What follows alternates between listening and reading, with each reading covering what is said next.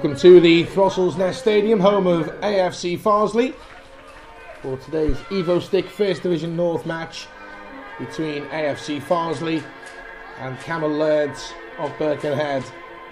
Farsley go into this game with 6 wins on the bounce, and in the last 4 games they haven't conceded a goal, and they must be considered the in-form side. Cammell Laird, on the other hand, have experienced back-to-back away wins, away at Kendal Town in the FA Trophy and also at Radcliffe Borough in the league. For Cammell Laird, it's the same side that finished the game against Radcliffe Borough. Kevin Atherton retains his place in goal, a back four of Stephen Ferrigan, Shea Dysart, Mike Grogan and Lee Atherton. Danny O'Brien, John Gibleroo in the centre of midfield.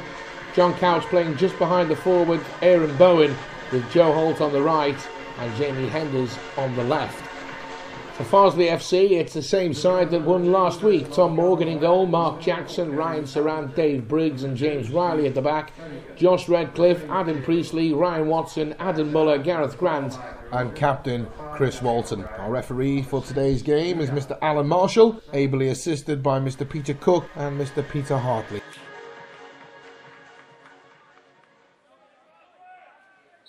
And the referee gets us underway.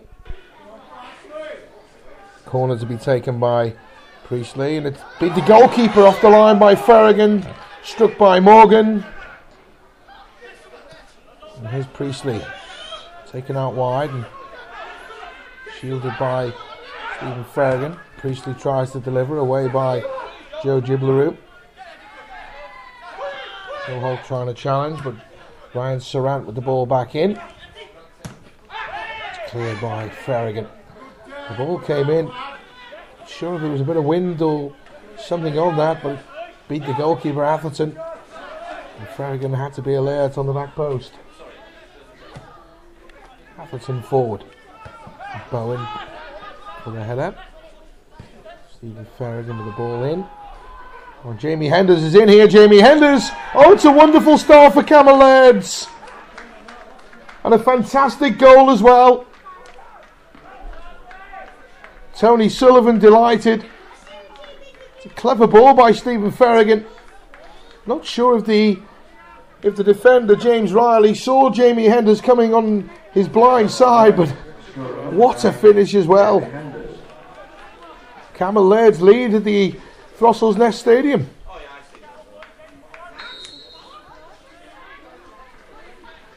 Be a shock to the system for Farsley. Ferrigan.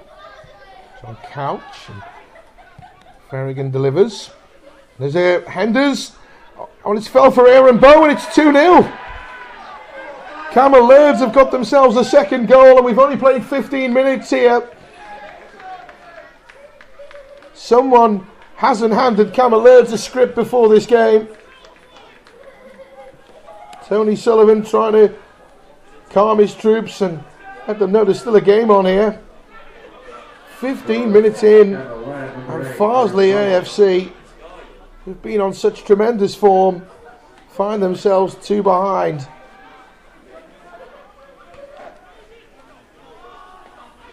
They'll want to make amends for that straight away, and Priestley tries to play it forward, but Ferrigan will come away. Free kick to Cammell Laird with Danny O'Brien. Ball in.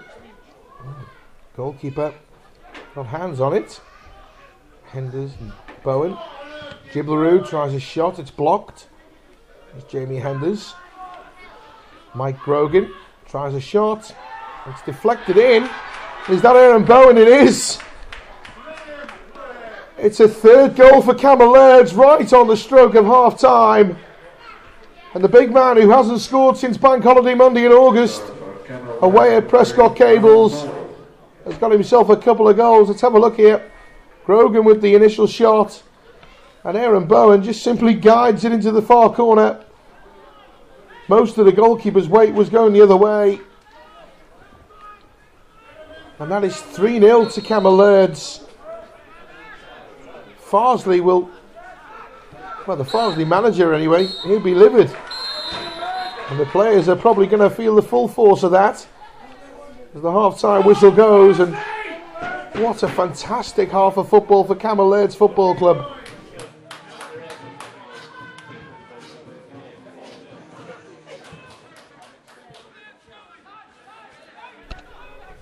Farsley come forward. Riley. That's a lovely weighted pass.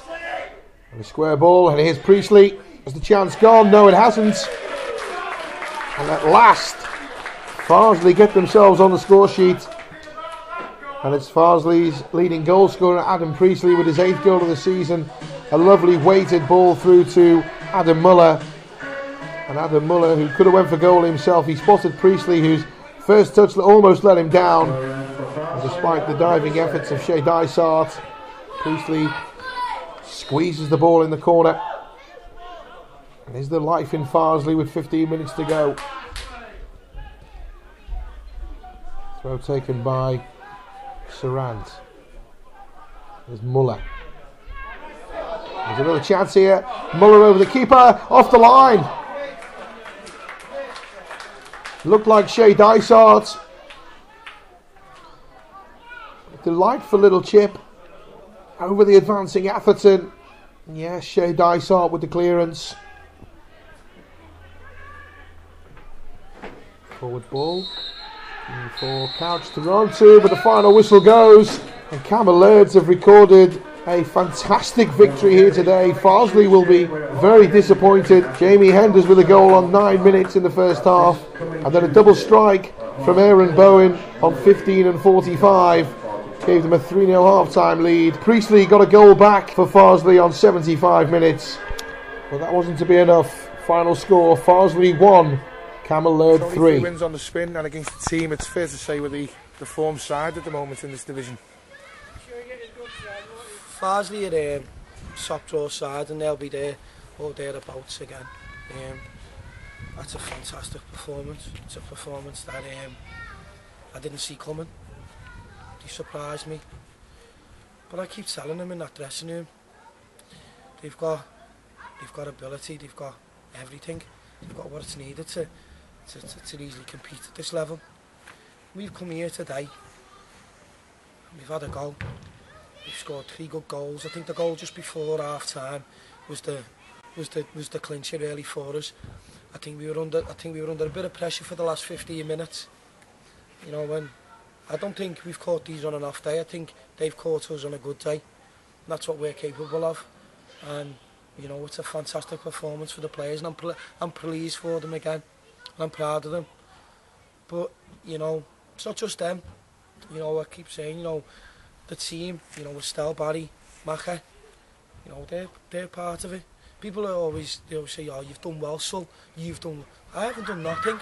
I'm just being, you know, I've just been, you know, good enough to be put in charge of that bunch of lads out there today, and you know, that's been coming for a long time, and hopefully they'll start now believing in themselves a little bit more, and you never know where it'll take them.